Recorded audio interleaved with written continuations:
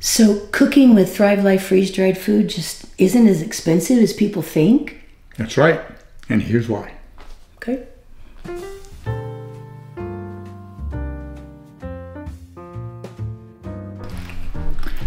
Hey everybody, I'm Bill. And I'm Elizabeth. Live simple. Live free. Thrive Life freeze-dried food. We love it. We use it all the time. And one of the comments that I get is, how can you afford to use that expensive food all the time? Well, it's just not as expensive as you think. There's two things that I want to talk about here about how it's actually a good deal. The first one is that you completely eliminate waste when you use freeze-dried food, and when you do that, you save money. Several studies have been done that show that the average American household throws away anywhere between 25 up to 40% of the fresh food that they buy because of spoilage. And Thrive completely eliminates that. And so we want to demonstrate that to you. But then also, Thrive Life is a great investment and hedge against inflation. So we'll talk about that as well. So, should we show them a really neat thing you can do? Absolutely. Okay. So let me show you here how we can make one lovely bowl of soup, a single serving, a really nice lunch or a light supper. I have the ingredients here.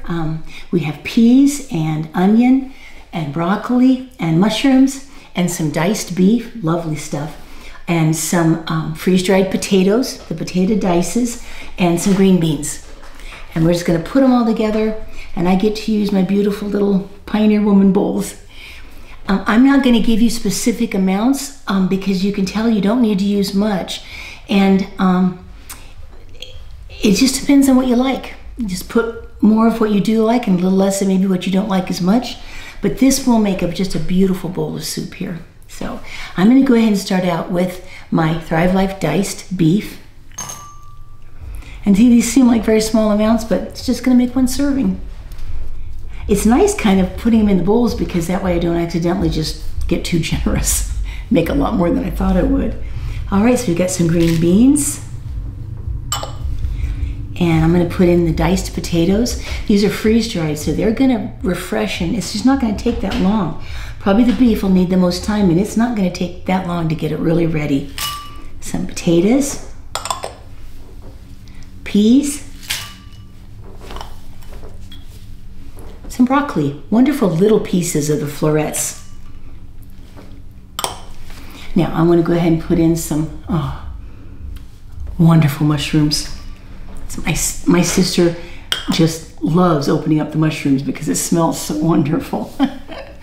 And I'm gonna put some onion in. I love onion. So there we go. And then I right now don't happen to have some Thrive Life beef bouillon right here handy. I'm kind of getting situated down here in Florida. But I just got a lovely little bouillon cube here, and I'm gonna put in some garlic because I love garlic. And see how hard that, I mean, I did more talking than pouring. See how hard that bowl of soup was to make? Couldn't be easier. I'm gonna stir this up a little bit and just show you what I have here.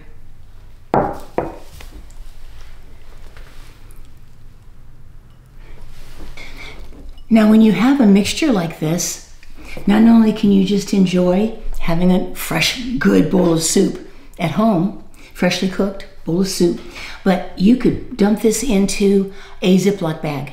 And if you have some dishes you could use at work and a microwave or some way to heat water, like a coffee maker, you could just get hot water. Just put it in there and zip it up, and you have a lovely lunch. It'll be prepared very quickly, and you can have something like feels like real food, good fresh food. If you have a wide mouth thermos, I mean, I could just dump this in a wide mouth thermos, and then after I'm there, add the hot water and let it sit in there, and it gives me something to fix it in and be able to eat. These can be thrown into a bag, a Ziploc bag, for camping or for traveling. Or you can make, like for someone that just could use some meals, just take some nice little jars and just make like 1 or 2 serving type meals in a little jar and have it be as a gift or just something to help somebody out. There's a lot of different possibilities. Okay, now I boiled some water here. I have to make sure you notice that these go together. Yeah. But I'm going to go ahead and now at this point, I know I'm not being really specific, but I'm just going to make sure there's enough water in there to be really floating above it. It just depends on what you want to put in there and how thick you want the soup to be. There we go.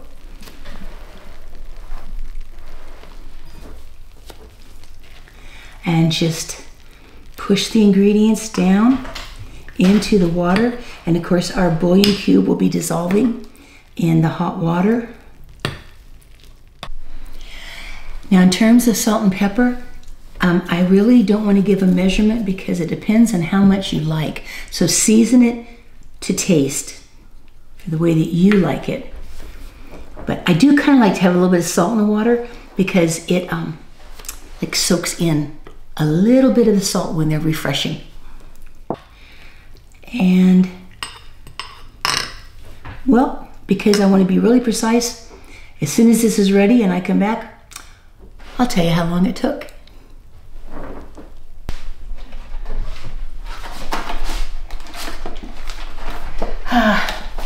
I'm going to make some tea. And I am a little bit like Captain Jean-Luc Picard, because I love Earl Grey hot. My daughter-in-law and Carly got me that basket for Christmas one year, and I love using it for my teas.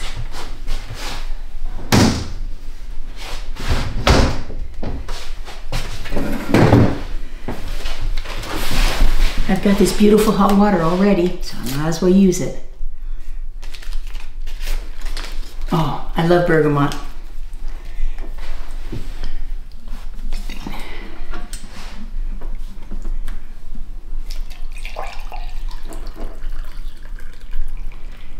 Lovely. Oop, a couple of my bowls fell over, I'll get them. I will enjoy this with the soup, which is smelling so good and just about ready.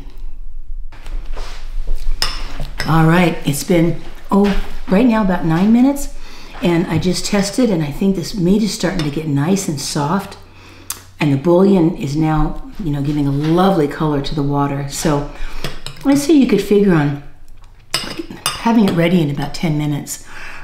If you feel like that it needs more time, if the meat hasn't gotten really tender, give it a little bit longer with the hot water, or just pop it in the microwave for 30 seconds. Isn't gonna hurt a thing. It would just kind of help it move along a little bit. But I think that about 10 minutes is pretty realistic. I really do. This looks wonderful.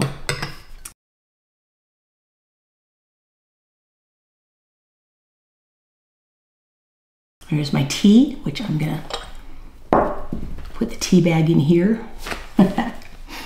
Okay, now I'm gonna have people saying, how can you leave Bill out? How terrible. There he is, working the camera, and you're not feeding him. Well, the whole purpose of this was to show how easy it is to make one very nice serving for lunch. Isn't that a beautiful lunch?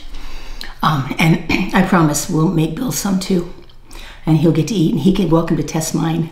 So let's see what it tastes like, okay? Good. Lord, thank you for how you bless us and for this food. May it be to our nourishment. In Jesus' name, amen.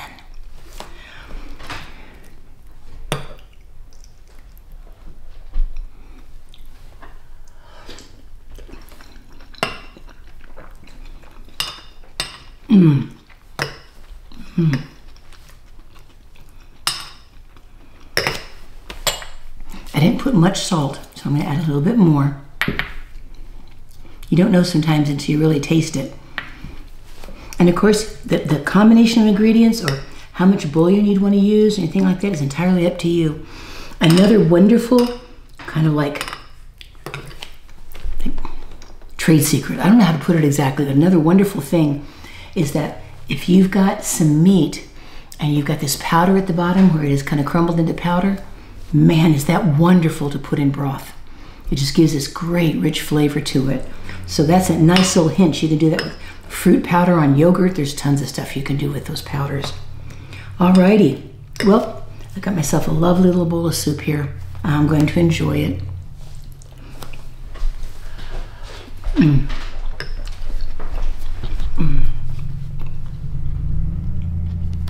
So that was yummy. And I know that maybe if somebody once they could throw it in a little pot on the stove and it would cook up real quickly. Just simmer it. Just simmer it, yeah. It would go very, very quickly. That was fun having some nice hot boiling water all ready to make tea after I made my soup. That was really nice.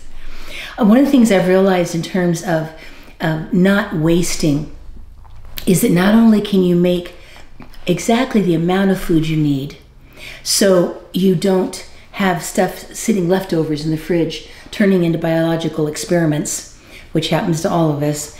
Because nowadays, if I have leftovers, it's because I deliberately plan them and they're going to get eaten the next day. So they sit in the fridge long enough to get eaten the next day.